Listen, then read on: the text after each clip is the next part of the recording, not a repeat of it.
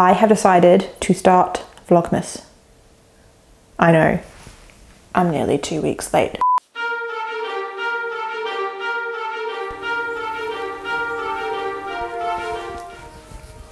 Oh, hello there, and welcome back to my kitchen. I've got my tea this time, so that's good. I've already tried to start this without both my tea and my microphone, which is not gonna work. So, take 3, here we go. Welcome to my kitchen and the exciting project that is going to be Allotment Vlogmas 2020. Ta-da! I know what you're thinking, like, Bryony, it's already halfway through December, you've missed 2 weeks. I know, okay, I know.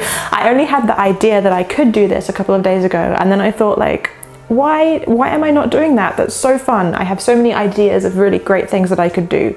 And I thought, you know what, so what that I've missed 2 weeks, let's get started and go ahead and do it now, and we'll just have fun from now on, okay?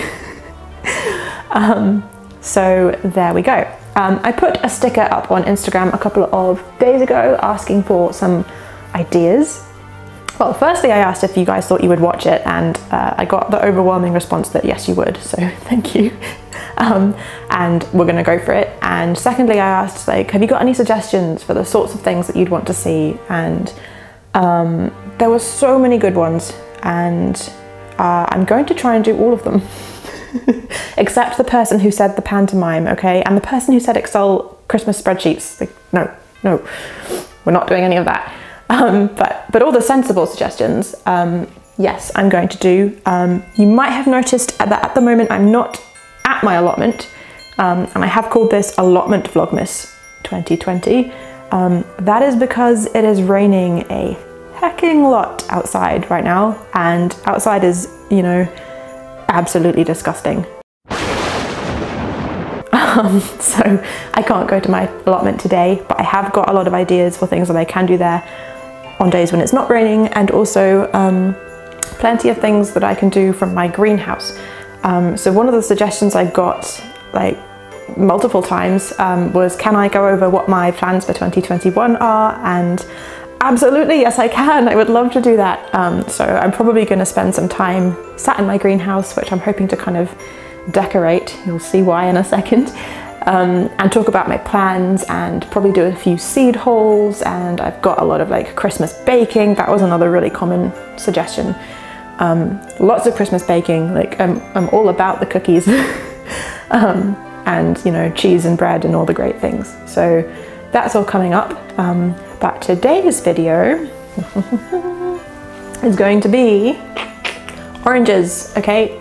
So I mentioned Christmas decorations. I don't really have a lot, and I don't really want to venture out into the, you know, coronavirus wasteland that is the rest of the world. So I thought I would make some.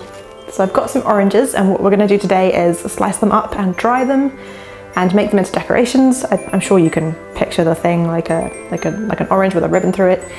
And maybe a couple of pomanders, which is where you get the whole orange and then you stud it with cloves and tie ribbons around it, and they look pretty and smell nice. So I thought that was a great place to start. And so if you'd like to join me for that, and I really hope you do, let's get started. So here we are. I've got my oranges. I've actually got 6, but I'm planning to do a couple of different things with them. So what you want to do is get yourself some oranges, and then we'll get started. Okay, so these are actually stupidly easy to make. So literally all you need is a bunch of your oranges. I dropped those the first time I tried to do that shot. A chopping board and quite a sharp knife. And either your oven and a tray, and you'll use the oven set to like a low setting over a long time, or what I'm going to use, which is a food dehydrator. So this is my food dehydrator. I've come over to the table because sadly I don't have an Instagram worthy kitchen. I'd love to have one of those where you've got like a kitchen island in the middle and I can easily put the camera on the other side of it and I don't have to balance it on top of my hob. Anyway, I'm going to be using my food dryer, and this I think came from Lakeland. It's not expensive, but I did already have it. I wouldn't advise like going out to buy one of these unless you intend to do a lot of drying produce in future, which is fun, by the way, if you've never tried it. This is essentially, if you don't know how they work, it's basically something that you just plug into the mains and turn it on, and it has a little fan and it produces heat, and it safely dries food over a period of a few hours. There's lots of these, that you stack up, and so literally all I'm going to do is slice my oranges, put them in these trays and switch this bad boy on, and after a couple of hours I will have beautiful dried orange slices.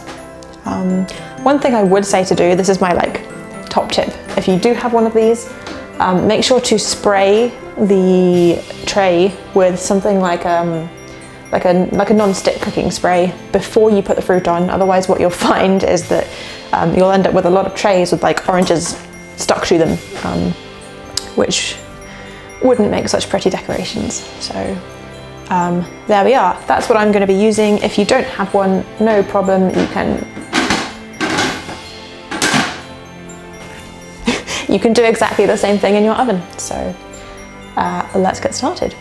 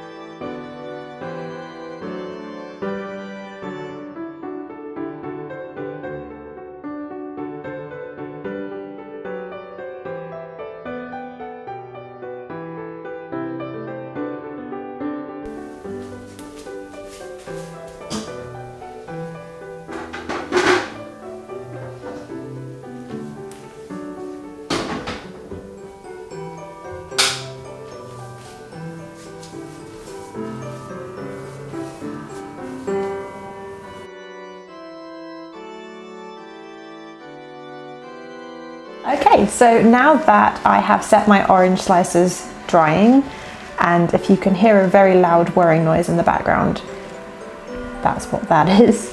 I'm going to make a couple of pomanders. Now I've got 2 oranges left, so I have pulled out 2 different kinds of ribbon. I've got the classic red, because that's what most people use to do this, but I found this in my little stash, which I don't know if you're going to be able to see because my camera is absolutely terrible at focusing.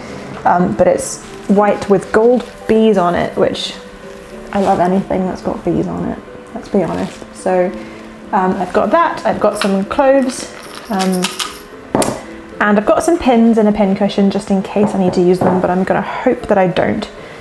So literally with this, all you do is you get your orange and you get your ribbon.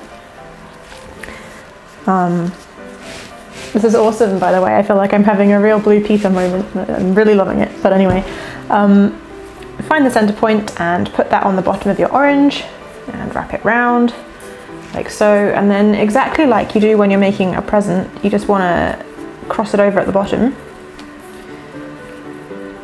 right over the center point.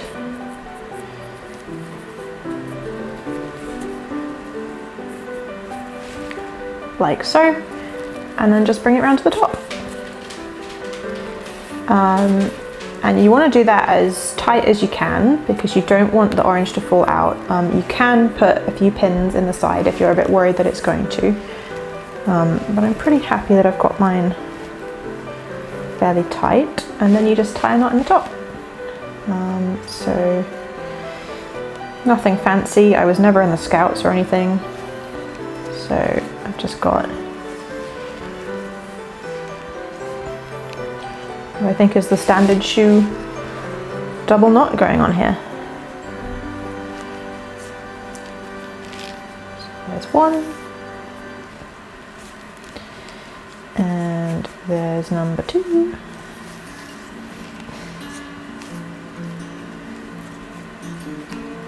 There we are. And what you should end up with is basically an orange hanging on a ribbon, but then you get, I'll just straighten that up a little bit. like I said, if the ribbon is moving around a little bit too much for you at this point, you can pin it down. And then you get your cloves and you basically put as many of these into the orange as you like. And they look best if you get them really close together but not touching. And you can do any design that you want. You can do a line. Classic. Hey buddy, don't think you're gonna like to eat those. Anyway, all right, see you then. See you then, bye bye. Bye bye. Okay, bye.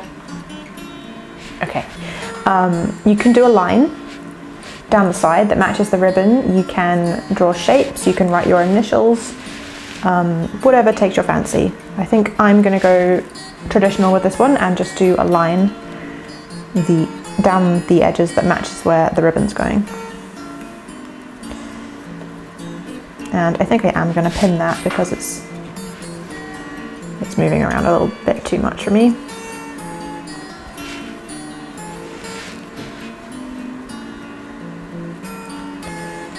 No.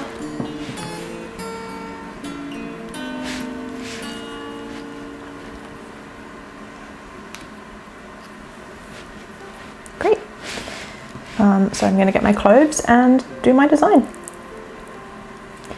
If you're very arty, you could draw a line down the side before you begin, just so that you make sure that you get everything in a straight line. I am not a huge fan of getting everything in straight lines anyway. If you've ever seen my allotment, you'll know that, because nothing is quite perpendicular, but that's fine. I think there is such a thing as too straight. Yeah, so just putting the cloves in and going down in a line, and like I said, get them close together but not touching if you want them to look their best. And you might find that when you do this, a little bit of juice leaks out of the orange. That's okay. The worst thing that's going to happen is that you'll get a little sticky. Yeah, but it smells great. Oranges and cloves. If you can hear that noise, that's my irritating dog pulling shoes off of my shoe rack. I have no idea why. She's just removed my Converse for no good reason.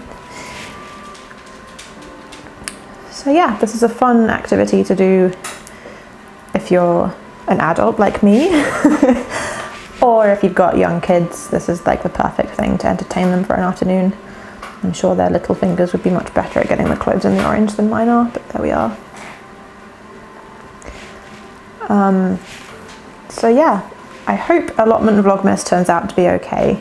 I've never really done a lot of vlogging before, and I've got quite a lot of ideas that are kind of ambitious, and something that I'm well known for is making plans that are a little bit too ambitious, basically. So biting off more than I can chew, and I'm slightly worried that I may have done that here, but we'll see. I'll give it a good go, and if I miss a day here and there, I'm sorry in advance.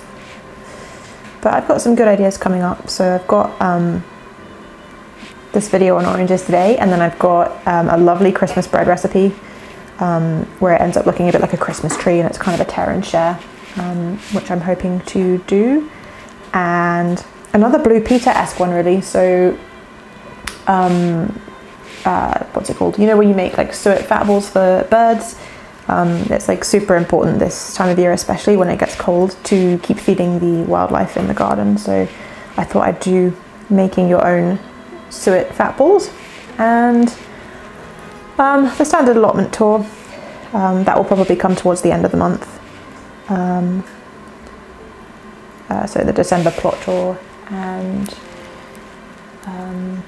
yeah, a couple of things with like decorating. I haven't actually got my tree yet, so I'm hoping to do that on Monday.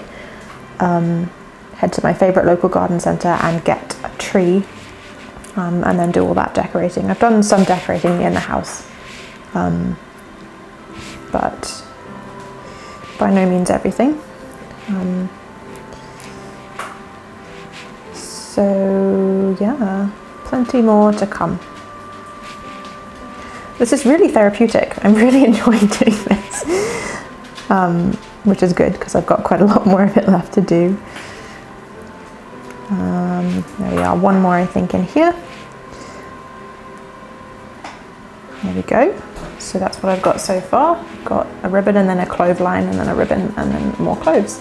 I think for this one that's what I'm going to do on the remaining 2/4. It smells amazing. I guess there's no getting away from orange smells in my house now. Yeah, but then it will end up with this ribbon, and you can hang it somewhere, like maybe off of my cupboard. It could be quite nice to have this in the kitchen, I think. Get a few more of those out. So yeah, so let me know in the comments if you give this a go. Like, I'm having a lot of fun right now. It's really therapeutic. It's smelling really good. It's making me feel really Christmassy. So definitely think about giving it a go, especially a bit if you're a bit like me and you don't really fancy going out to the shops while this coronavirus thing is going on. It was pretty easy just to get a couple of oranges with my local shopping and make a little decoration. Yeah, and if you have any other ideas for other topics that I could cover, like, it's by no means closed, so please leave me a comment down below and let me know what you'd like me to do. And that doesn't apply just for Vlogmas, actually. If there's anything that you want to see on the channel, then please tell me, because you guys have really good ideas, often much better ideas than I have, and I'd love to do some more of them. So there we are. Oh, there we are, another visitor. Never a dull moment in my house. Nearly done on my 3/4. Just one more in there. Actually, I'll do one more after that.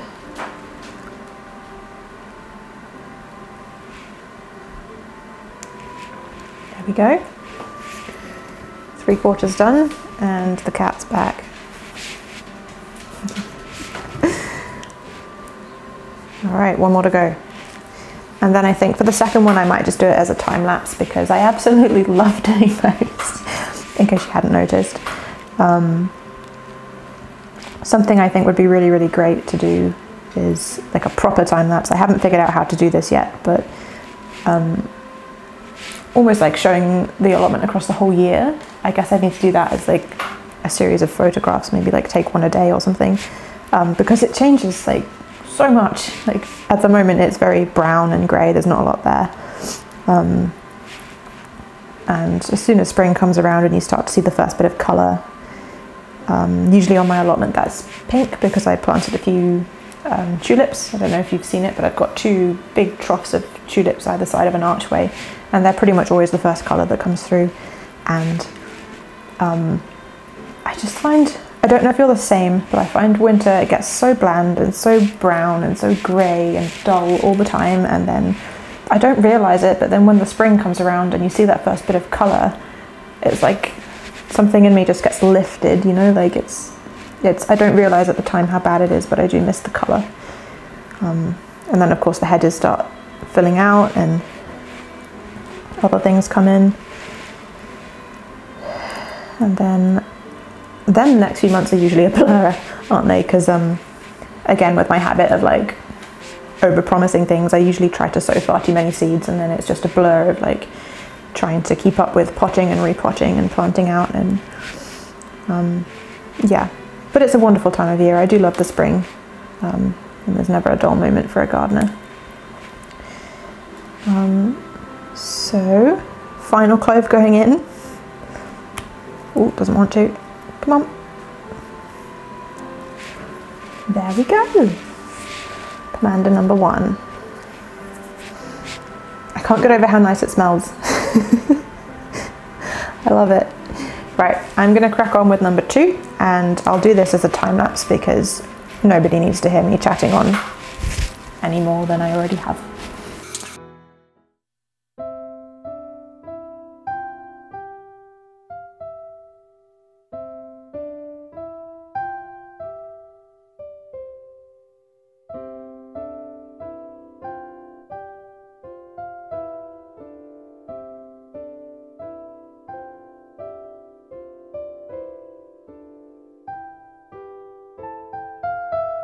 I'm back. My camera actually died in the middle of me filming that because I did not charge the battery before today.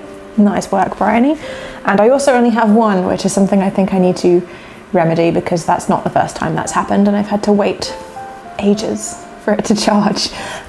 So minor technical difficulties aside, I finished these off camera, largely because I had to.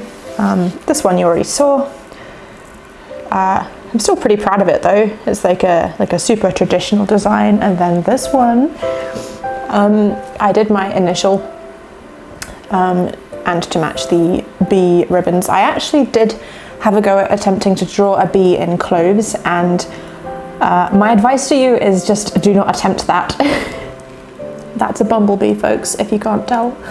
But overall, I'm very, very happy with my Blue Peter moment. I think what I'm going to do is to hang one of these off of the handles of my cupboards because they smell incredible. They smell so good, and I would love my kitchen to smell like that for the rest of the season. So that's the plan for those. And I think what I'm going to do is call it a day there, and then spend the rest of my day editing because I need to give myself time to do that. I am the world's slowest editor at the moment, so if anyone has any tips or any great shortcuts for how to do that faster, then please let me know. Please put that in the comments below.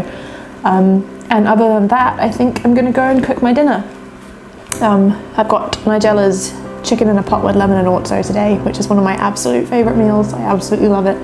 And I might even put the link to that in the description because I basically force it on everybody that I ever speak to because I love it that much. So yes, that's my day. Dinner, editing, hot chocolate, and snuggling on the sofa, I should think. So that's it for now, and I hope you enjoyed this, and I really hope you have a go at doing this because it's so much fun. And I'll see you tomorrow. Bye guys.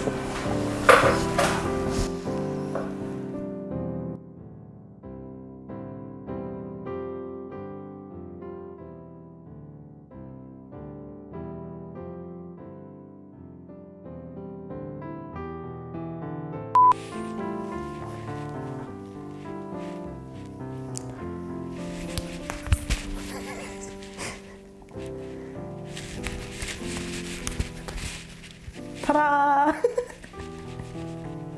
I better not drop one, they'd get really bruised.